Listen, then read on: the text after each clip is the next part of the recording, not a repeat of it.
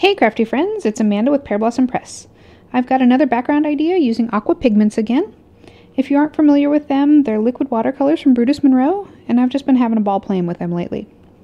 If you're interested, at the end I'll link to another video I made where I show you a few more ideas, but today I'm just going to focus on this one technique. Bubbles! I was inspired by my friend Annalisa. She uses bubbles in her video to remove color from an ink blended background, kind of like you would with water droplets. It's really a neat idea, and I've got her video linked down below. Make sure you check it out. But it reminded me of the colored bubble technique that I'm going to show you here. You start with a couple squirts of liquid dish soap, and then add a good amount of your aqua pigments. It's really concentrated, so a little goes a long way.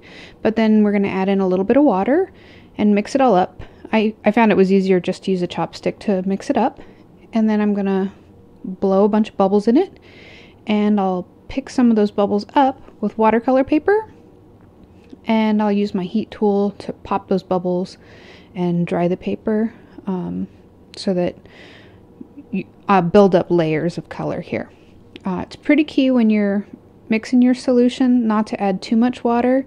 If you water it down too much, then basically you dilute the color and you have to do even more layers. So if you can keep the solution pretty thick, it'll go faster. And I realized as I was playing with it that the big bubbles make really cool marks on the paper, but the tiny bubbles that are almost like foam, those will give you more concentrated color. It transfers faster. So I used a combination of both. And you can see I've switched colors now here. I'm using the orange. And I made quite a few backgrounds in orange and in pink.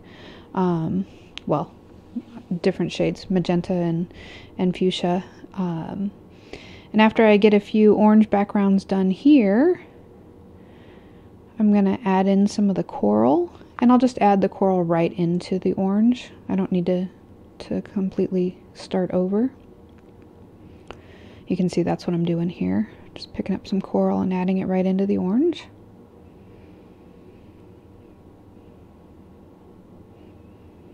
And then mixing it up and blowing more bubbles. This is a lot of fun. I was doing this while my daughter was at school, and then I took a break, picked her up from school, and she came in and played with a lot of it too. So we had a fun craft day blowing bubbles. And since I added more pigment to this solution, the color is transferring even faster this time around. It's a little bolder.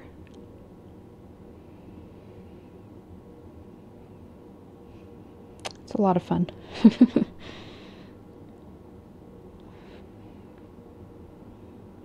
You don't necessarily have to use watercolor paper. Any heavy cardstock will work. You may have some more warping, but you could just sandwich your paper in a paper bag and then iron it, and that would flatten it back out. So don't worry if you don't have watercolor paper. But I had it. I use it a lot, so that's what I'm using here. And you can see I took one of my orange backgrounds and I'm dipping it into the coral mixture, and that just gives me a little more variety and more interest to that background. Now I'm taking some of those pink backgrounds that I made, and since it's completely dry, I'm going to dip it into the coral, and it creates a lot of fun color here. I'm getting two tones. These colors work nicely together. I wouldn't try to do opposite colors. You might make mud, but since these colors coordinate, it worked really great. I love the way these backgrounds turned out. And I did that a few times.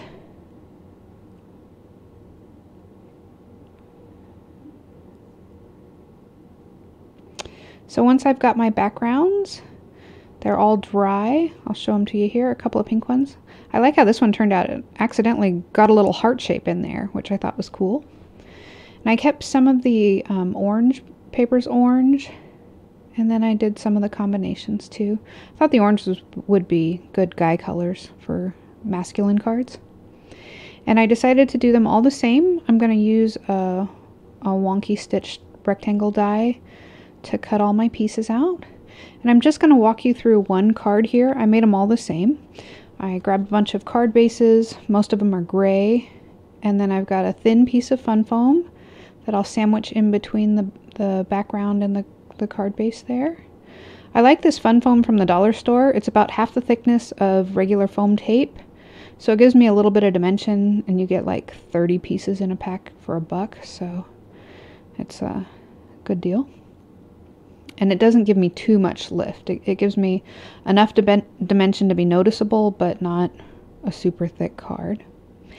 And after it dries, I'm just going to take some stacked die cuts. You notice I stacked a couple layers of gray and then glitter cardstock on the top. That gray is just going to pull in the gray from the card base. And I stacked, I think, 3 layers together. Just glue them together and you get a nice heavyweight sentiment. And then I'll just glue it onto my card. And for each of my cards I cut either hearts or candles or some sort of other little accent piece. In this case it's 3 candles to go with happy birthday.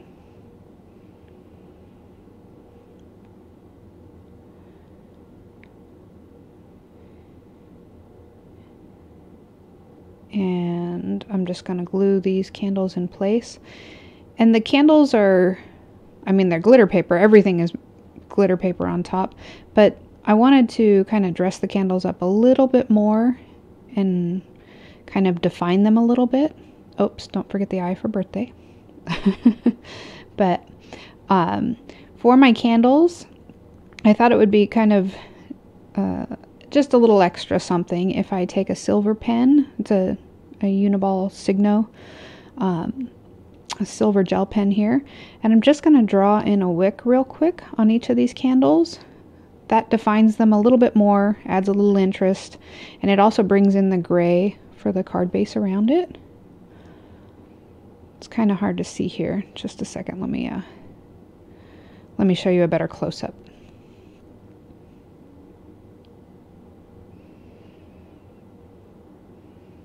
Alright, now you can see the silver wick. Looks cool, right?